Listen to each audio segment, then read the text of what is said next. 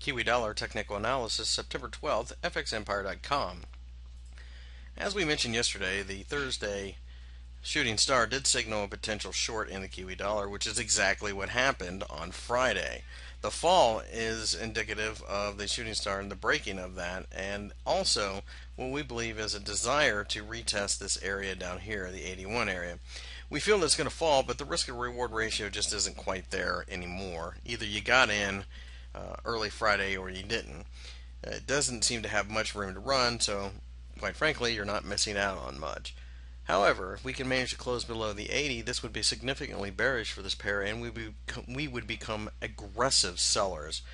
Um, we need to break 86 or so to become aggressive buyers. In the meantime, we feel that this was a one-off, and we are going to chop around for a while.